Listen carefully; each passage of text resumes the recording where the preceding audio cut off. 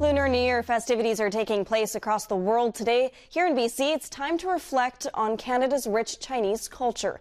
And in Victoria, home to Canada's oldest Chinatown, the Chinese Canadian Museum is doing just that. Tess van Straaten takes us there in this week's Vital People.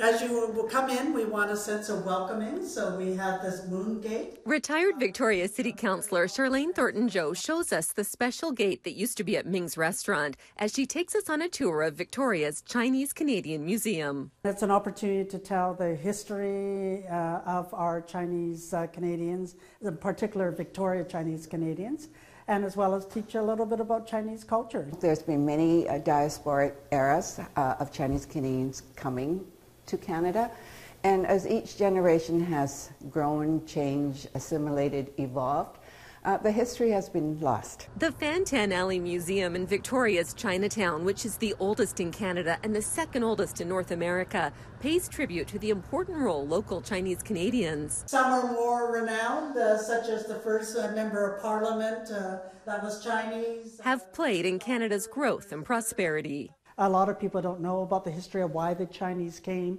some of the hardship they encountered, and some of the successes and opportunities that came forward. 3 different colors. What they represent are the main 3 generals. For Daniel Wong, who fell in love with lion dancing as a young child, sharing his culture is important. It's good for us, I guess, the young ones that are born here, to not lose track of where our roots come from.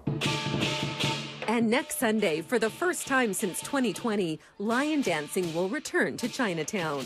The traditional lion dance is really important at Chinese New Year because it's colorful, it's loud, and the main purpose of it is to kind of ward off any bad juju or evil spirits. We're very excited to be in the Year of the Rabbit. The Year of the Tiger, which we're leaving, is a little bit more of an unpredictable, a little bit more of a tougher year. Rabbit is a calming year. It's about peace and about prosperity. And I think given what's happening in the world today, peace is so important. And given the 2-3 years of COVID that we've all experienced, we need prosperity again. The kids love this in particular. As the museum gets ready to celebrate its first anniversary next month, Charlene says it wouldn't be possible without dozens of dedicated volunteers. You don't have to be Chinese to volunteer here, you just have to have a love for the Chinese history and Chinese culture. The museum's open from 11 to 5, Thursday to Sunday. Vital People, brought to you by the Victoria Foundation, connecting people who care with causes that matter.